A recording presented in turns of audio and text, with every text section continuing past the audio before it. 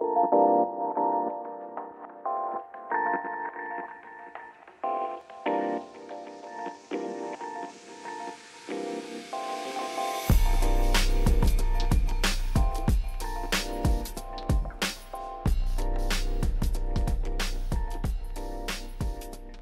I'm researching the reviews on the OG 2002 Spider-Man and I come across this bullshit. Wait, what? Apparently, there are some insane people out there who truly believe Spider-Man is not an absolute genre-defining, barrier-breaking classic masterpiece. We're living in a society. Stan Lee had been trying to get a Spider-Man film made since the 80s. It's been through many directors, rewrites, and studios before finally landing at Sony, and Amy Pascal's choice for director was the amazing and uniquely talented Sam Raimi. Tobey was cast as Spidey and William Dafoe as the Goblin, and thus, a miracle happened. It was amazing. It shattered the box office, becoming the highest grossing superhero movie ever.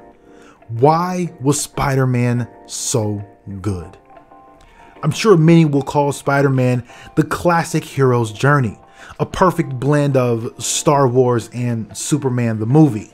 They wouldn't be wrong, but Spider-Man is really a romance. Rarely has superhero films given this much attention to their hero's love interest. I'd argue that you could call this film Spider-Man and Mary Jane. This film perfects that narrative by focusing on the relationship between Peter and Mary Jane. It also helps that their dialogue isn't cringe. You're taller than you look. I hunch. Don't. Their relationship can act as an emotional anchor for the entire trilogy. Just look how they end each film. Mary Jane is not really a damsel in distress. She's trying to figure out life, just like Peter. She's got family issues, just like Peter. She's struggling to make ends meet, just like Peter. It's not like Peter has his shit together and here he comes to save her from all her woes. This, I believe, is what makes their relationship compelling and what makes the narrative of this film easy to follow. I mean, how iconic is this kiss? 67% my ass. Spider-Man subverts the audience expectations about the guy getting the girl. The movie ends with a funeral and Peter friend-zoning Mary Jane.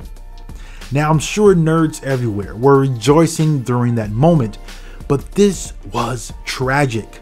Throughout this film, Peter is being taught a great lesson and it culminates perfectly in this scene. He knew he couldn't be with the girl of his dreams because with great power comes great responsibility. Speaking of Spider-Man, click that video you see on the screen right now and go check out my review for Spider-Man No Way Home. Drop a like and subscribe, and the next film you watch, I hope it encourages, inspires, and entertains. Thanks for watching.